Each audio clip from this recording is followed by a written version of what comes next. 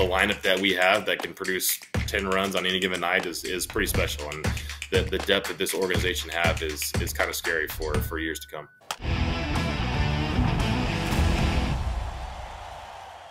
Corbin Burnes is going to join us in the next couple minutes. And scratch that, he's going to join us right now. Meow. Baltimore Orioles coming off a nice dub against the Red Sox. I watched most of that game yesterday. Corbin, great to have you on, man. So last time we spoke, it was like 12 hours after you got traded to the Orioles. How much is life different now versus that time period? Things are good. Obviously, the first 2 weeks of a trade are pretty crazy, getting to know everyone, getting into camp, trying to meet all the new people. But yeah, it was good. Rest of camp ended up good. Off to a good start to the season, so can't complain. Got a good group, and we're winning baseball games. How many guys, players, staff, working at the stadium, are you walking by going, "Oh, dang it, I do not know that guy's name, and it's too late into the season to ask him"? Players and staff, I'm pretty good on. Pretty good or 100%? No, definitely not 100%. I think I've got first names down, or at least the nicknames that they go by. But yeah, as far as like stadium staff, parking attendants, good luck. Good luck. And there's still time in my mind. No, guys, like it's really early. There's still time, or there's still time. No, there's still to reintroduce yourself again. Like they all know who Corbin Burnes is. I know, but I mean, how often have you been at Camden Yards yet? Just 1 week. So we've had 2 series there. So we're back home. So plenty of time. 7 days plus the first 2 days that you're there. Look, once you reach that 9 to 10 day window, now all of a sudden Burnes is a jerk because they all know who he is. They're like, "Oh, Corbin, they moved you up a start so that you could just keep pitching so good. You're the savior of this organization." And you're like, "Hey, what's up, Joey, what's up, Jim, Tom? Hey, guy. Hey, buddy." Yep, that's the default. Hey, hey, how you doing? Yeah. Hey. So if you work for the Orioles and Burnesy says, "Hey, how you doing?" and never says your name, he doesn't know your name, introduce yourself to him because he is a superstar, and it's hard for superstars who get traded from the only organization that they ever knew as a baby to know everybody's name. So help my guy out. Yes. We're doing good. We're hanging in there. Like I said, I got most of the guys down. I know Adley behind the plate, and I know James behind the plate, so we're good. Let's roll. That's all you really need to know. Just give him some dabs, say what's up, big dog, and let's go to work. I want to jump right into this, bro. Sunday's coming. It's coming quick. The excitement level, the nerves. You're facing your old team there. It's business as usual, or is this something that you circled once you got traded? No, it's business as usual. That's kind of how I am. Whether it's opening day, whether it's a postseason start, for me, I try not to put anything more into any given start. So go about my process, prepare for it. Obviously, saw a lot of those guys play for multiple years, so they obviously know how I pitch. So it'll be a fun matchup. But just going about my 5-day plan as if I would if I'm making a start in July against the Yankees, the Red Sox, whoever it may be. So for me, it's just going out there, sticking to my process, say hi to these guys today and tomorrow, and then when Sunday comes, it's time to strap it on and go win a baseball game. As the kids say, I'm going to say cap. I'm going to say cap. I'm going to say you're lying because you go through your scouting reports. Are you sitting there going, "I got to really delve into what these numbers say. I got to really delve into no. I remember Yelly always swung at this, or I remember. Wait a minute, no. He's thinking that I remember that, and he knows that he knows. I know. We all know. How is that dynamic in your brain going?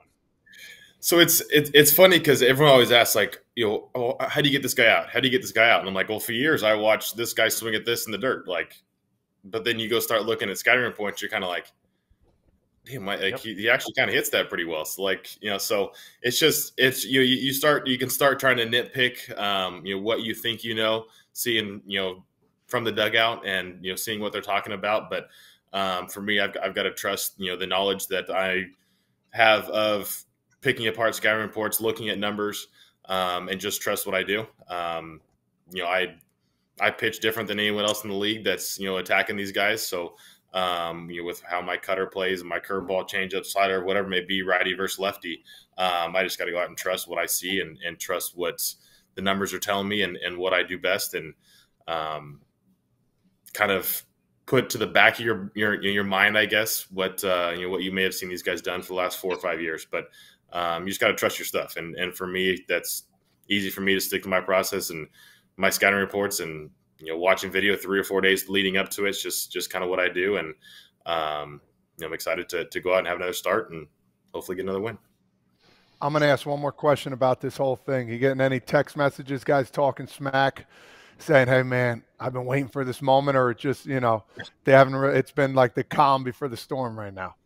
No, I haven't talked to many of them. All right. Mostly just, they got into town early yesterday, so I got a text from a couple of the staff like, hey, we're here, and it was like 2:00 in the afternoon, and we're just getting to the field to play the Red Sox. I was like, damn, like, enjoy the full off day in Baltimore. But yeah, just mainly guys saying that, excited to see you. Look forward to seeing you at the yard today, but no SPAC talk, nothing like that.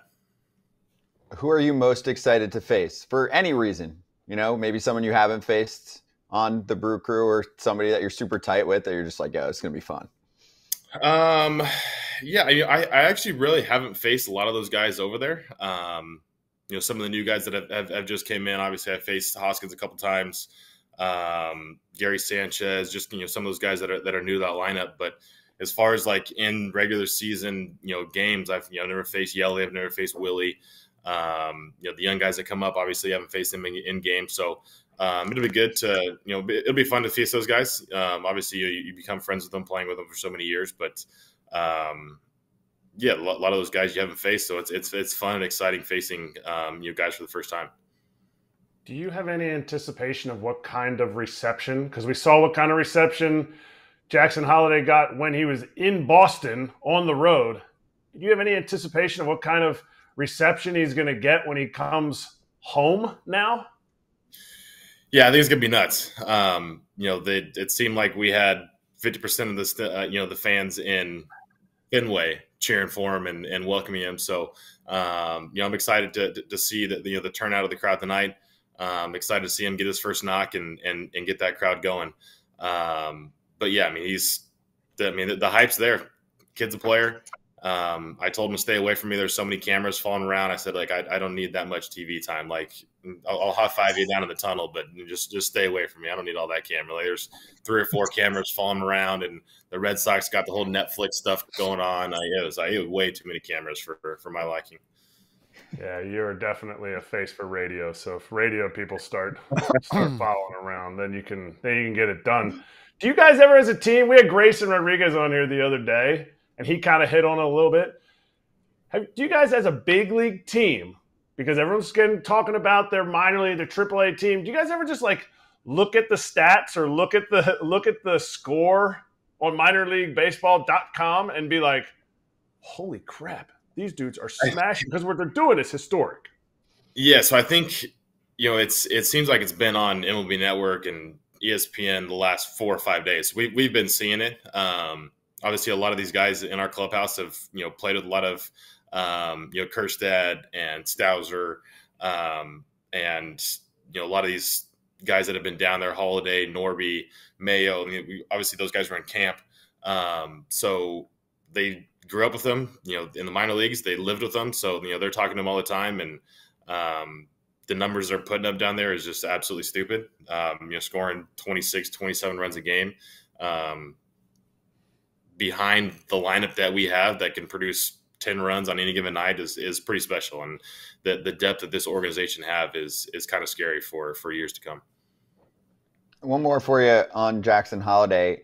How do you deal with nerves when you're first coming up, like it's different, right? I mean, after a certain X amount of time, it's just going to feel like another day heading to the ballpark and all of that. But yeah, I watched most of his games, and even like defensively, like a ball's coming through and it feels just like a normal ground ball, but now it's not. It's at Fenway Park and everyone's looking at you. So, I could feel the nerves just from watching him. So I don't know. I mean, how do you observe that? Do you guys try and give tips on that? You just say, hey, you're going to feel it. And then in 2 weeks, you're going to be like, cool, we're at the ballpark. Let's go win.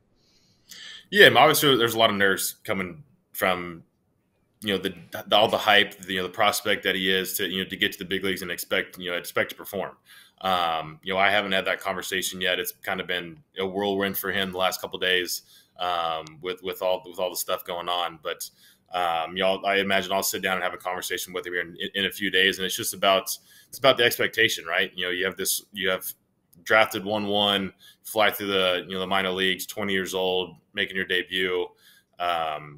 There's just so much expectations that not necessarily the organization puts on you, but just all of baseball puts on you to come in and perform and be this guy and be a star for the minute you get up. So I think he's handled it great.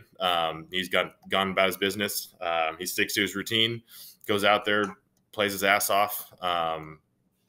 Wants to win just as much as anyone else in that dugout. So I think he's done a great job, and he'll continue to do a great job. But a kid that's probably never had any type of struggles in his career and in his life, and getting to the big leagues at 20 years old, it's going to be difficult, and he's going to have those struggles. So, I'm sure eventually in the next week or so, I'll have those conversations with him about, hey, just go out and keep playing your game. Keep your head down. Don't worry about what's going on outside. Don't worry about the outside noise. There's always going to be people trying to tear you down and pulling for you not to do good just because you're 1-1 and you flew through the minor leagues. So, just how this game is. It's unfortunate, but the kid is a great kid, great baseball player. He's going to play in this game for a long, long time. I could care less if he's 0 for 8 or 0 for 9 or makes an error or whatever it is. I want to know, how's his voice on the bus? Did he sing on the bus after the first road trip? So we had a quick late bus last night, so he hasn't got on the mic yet. So this next roadie, he'll get on there. He lost to our bullpen catcher. We play a little game of you got to name the capitals of the states. If not, the bullpen catcher gets a little cash on the side. Just graduated high school. I mean, last week and failed that. He's definitely got some work to do, and we'll definitely hear his singing voice here soon. Epic. All right, last one here. Moving over to your guy Josh Hader. So new to the party with Houston. My question that relates to what you're doing with Baltimore is, how much do you weigh being you and doing what has worked versus what a new team brings to the mix? That could be front office, coaching staff, catchers, etc. I ask it because I've watched Hader's outings and I'm like, damn, he's using the slider more. I look it up, he is. And I think when he gave up that big homer to Davis Schneider, he even was surprised because Schneider's like, yo, my kryptonite's up and in heaters. I thought I was fucked. And he didn't use it. He gave me a slider here and I smashed it over the wall. So I'm sure there could be some people behind the scenes like, hey, let's try that slider more. And Josh eventually is going to be like, yeah, I'm going to go back to like 75% heaters. So curious what your take is on that. Yeah, it's always, coming to a new organization, they have different philosophies, right? And even an organization from Milwaukee to Baltimore who are, both very analytically driven. There's, subtle differences here and there. Josh went from Milwaukee to San Diego to now Houston, so he's gotten a bunch of it the last couple of years. But it's going about your process, knowing what you do. I've talked to him a little bit, and he went through the same thing I went through with Justin. It's a new team and new faces and new coaches and relievers. I think it's almost more difficult because obviously it takes a little bit more of a workload to get that work with the catchers and the pitching staff or the pitching coaches. Sorry, and so those guys throw 5 or 6 times in spring training, so you're still kind of learning as you're getting into the season. But yeah, it's just kind of one of those things. An organization might be like, hey, your slider looks good, and you think it looks good, so you start throwing a little more, and it looks good initially, and then you kind of start to get away from what you do best. So he'll adjust. It's one of those things. He's one of the best closers in the game for a reason, and he's going to go out there and figure it out one way or another and get back to being the Josh Hader that he is. But he's a guy I think any team in baseball would like to have at the back end of their bullpen, regardless of what he's doing right now, just because of what he can do and what he's done in the past. They all had a chance to have him at the back end of their bullpen. And so I'm going to end this. I'm going to end this with a little message from one of your good buddies directly to you. Okay, so hopefully we can run this, and I want you to listen and watch. Yeah, Corbin Burnes he's looking forward to it. Well, he dodged me this year, so that checks out. Spring training, I faced him once, and he was scared to come in. He's all talk. He got his haircut. He's kind of like Thor. Just he lost all. He's scared around. He's just what it is. Oh, he's fun. It's fun. We just played them last week. We're in Pittsburgh, and he asked me, he's like, "I thought you were going to hit me." I said, "Dude, I tried. That was my first outing at camp. I did my ass to try to run a cutter in there, and I threw it at your ankles, like the cankles, like I was drawn to them, so I couldn't get it up and in." And then we had their home opener, right? It was like one of our 3 home openers that we had for teams this year. Goodness. He was standing next to McCutcheon, number 22, and he's number 44. And I was like, it's fitting, double the number. You were like twice as wide as Cutcheon. I was like, these whites do not look good on you. Like, you need to get back to some creams or some pinstripes or something. Like, the straight whites didn't look good. He's like, dude, I know. Like, I don't understand it. Like, what's going on? So he's funny. He's all rattled, but it was it was good to see him. He's off to a good start, so I'm happy for him.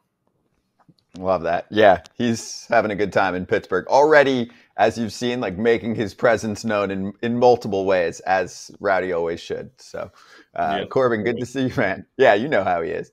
Good to see you, man. Good luck this weekend. Have fun. We'll be watching, and we'll catch you in a few weeks. Awesome. Thank you, guys. Hey, everybody. Be sure to like and subscribe for more content.